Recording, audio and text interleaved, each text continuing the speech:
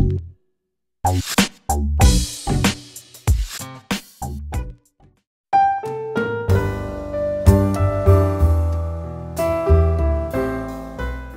guys, welcome to my talk. Now I'm going to talk about a magical full stack framework for Django. Let's talk about some problems. If you have a requirement like content should be loaded without refreshing the web page, so mostly we use the AJAX and the frameworks like React, Angular and all, right? So not having the knowledge on the React and Angular other frameworks. Maybe you don't have time to learn front-end frameworks because your focus is on the data science and machine learning, maybe other areas. Are you struggling with learning the React and Angular? In this case, we are going to discuss about a new framework called Unicorn, which is going to support Django. So this is a magical full stack framework for Django. Django is a web-based framework. Okay, we know it, but on top of it, if we need some front-end features like dynamic features and all, so we can use this one. It is a magical full stack framework for the Django. So let's deep dive into that. Let's look into their official website here. Unicorn, a magical full stack framework for Django. And there are few features that I mentioned here. Add modern site functionality, skip the JavaScript build tools, no API is required. So we can install the Django by using the pip install Unicorn. And there is a new concept here called components. And so we have to create a component and load the Unicorn templates whenever it is needed. And also there is an example here with the Django Unicorn. So for example, if I add some text here, hi, and without refreshing the page, this text got added. And let me add one more thing, hello. Clicking on add, see that, so without refreshing the page, this content is getting added, right?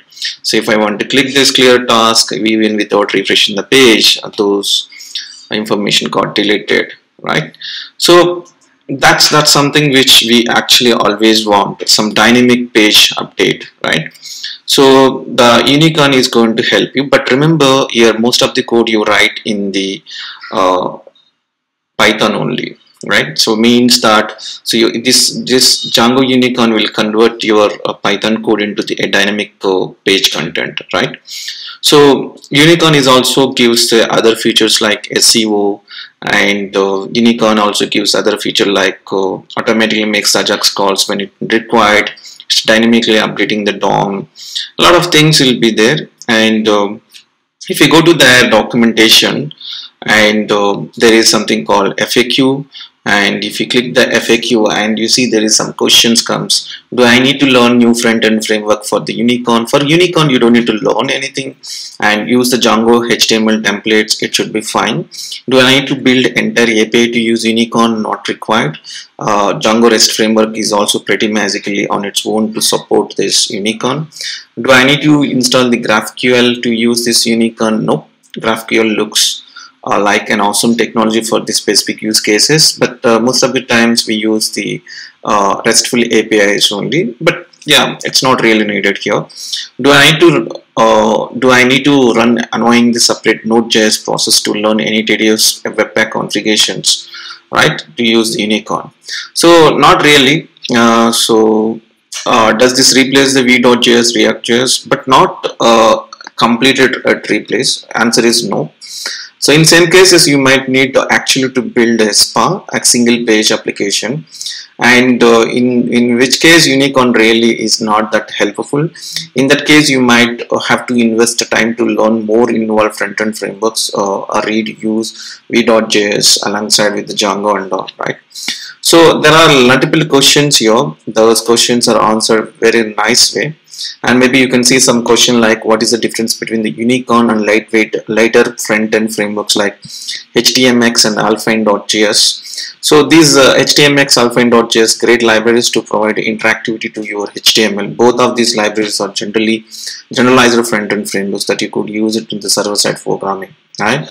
So unicorn is not the samely as their as either HTMX or alpine.js, but benefit of the unicorn is that it's tightly integrated with the Django. So just go and look at this FAQ. You will understand. Maybe you will have a lot of questions, but these guys are already answered here. So to begin with this, we have to go for the installation, like pip install Django-unicorn, and that's something way like we can use it. So I will show you the small demo on this. We'll get some idea.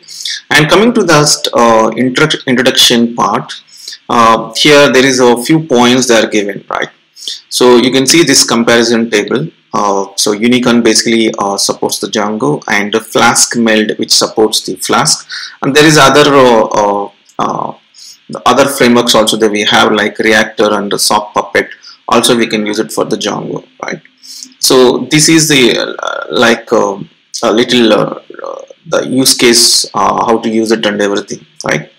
So Django packages to integrate lightweight front-end frameworks, right? Like this Django HTMX and all, and Django components packages also available here, right? So moving to the next one, there is a components, how to create a component. Let me tell you that, okay, just go and read this documentation, it works very well. To create a component, we have to use the component name. That's where it works, and there is a component keys and a lot of things out there. Let's talk about a simple demo for this Unicorn framework. So already created one app here. So there is a base app, and another one is the Unicorn demo. This is the main app. The main app as contains this settings.py, and also we have URLs and everything. Already I added the base app, and in URLs I added already base app, and after that, so I'm just going to run this project.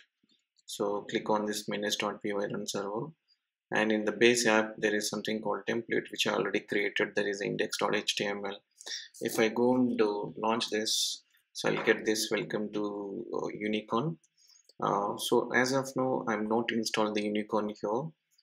In this this project, I'm not incorporated. So what I'm going to do, right, I'm going to install the Unicorn first. So I will go to this. There are steps in their documentation. You see that there is a pip install Django Unicorn. So I will go and use this one, but for your information, I already installed the Django Unicorn in my system, but let me give a try again.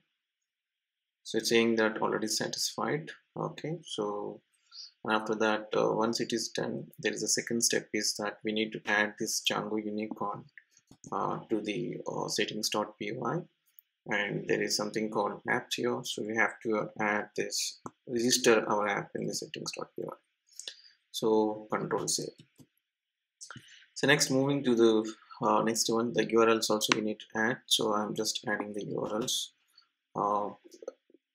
Is a like Unicorn URLs. I'm just adding it here. The path Unicorn include Django Unicorn URLs. So that is the third step we have done. So now next one, fourth step is like here load unicorn scripts and all. But before that, I'm going to create a component here. You see here create component. So basically like we are going to create a component for this to load these components dynamically into the any page whenever you need it. But to create a component, we have a command called python minus.py start unicorn hello world. But actually here I am customizing it. I'm using the Python 3 because there is 2 versions in my system, so that's the reason I specifically mentioned that Python 3. And any name you can give start unicorn. This is nothing but creating the component. I would say that the simple component, I'll say simple. When I go and enter, you can see that obviously there is a new folder will be created under that, the components and templates. The components, there is a Python file that is a simple.py, and don't touch anything at this moment, and you can go to the simple.html. You just write simple text, say that simple as. Okay, now what I'm going to do, right, you see that there is a some step you need to add unicorn first time when you created the component. only first time, not required the multiple times. Go to the settings.py, and there is a register app. You should register this unicorn, as simple as, right? Now what I'm going to do, right, I'll go to this the URLs is okay, and go to this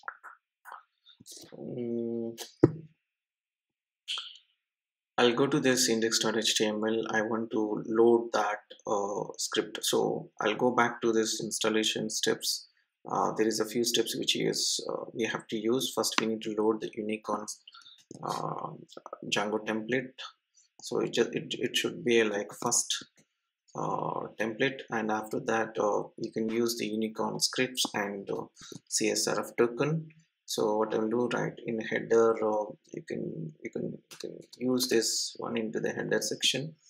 There is unicorn scripts, and after that CSRF token is required.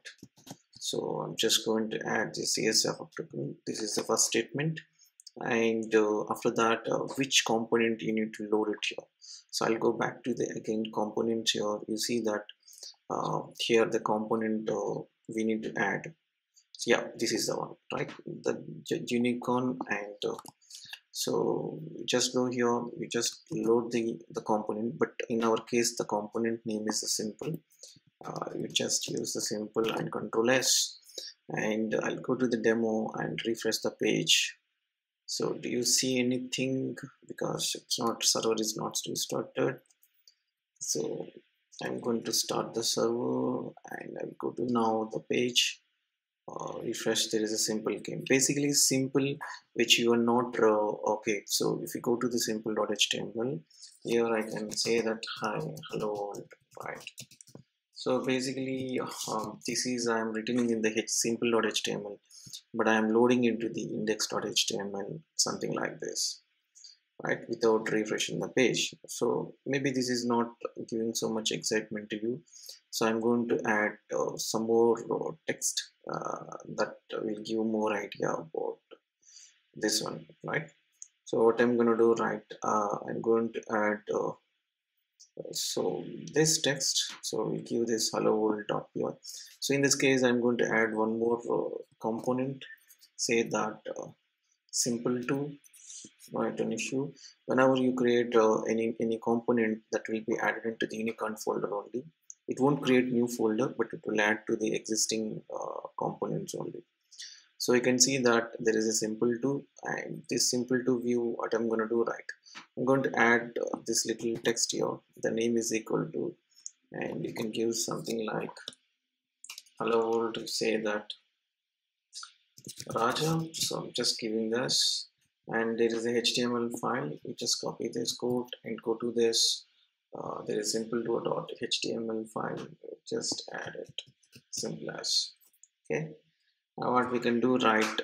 This is how it is. Now if you go and refresh the page, and you don't see that one, okay, because server is not started. I'll get the server is executing now. I'm going back to this, checking this hello world, but because we are not added the simple to the index.html, so what I will do, right, I will add this one to this. I can add multiple number of components to the single page. I'm going to add this. You can see this just came now. I say that hey, so but dynamically this content will be added, right, something like this. Okay, a lot of things we can do it. I will give you complete session for this in near future. We are going to look into a lot of things. I'm just giving you that idea, like how to incorporate the dynamic content into the Django without using any React.js and all. Hope you liked this, and I will come up with the complete version of this. So let me know if you are interested in the comment box. Thank you so much for watching it.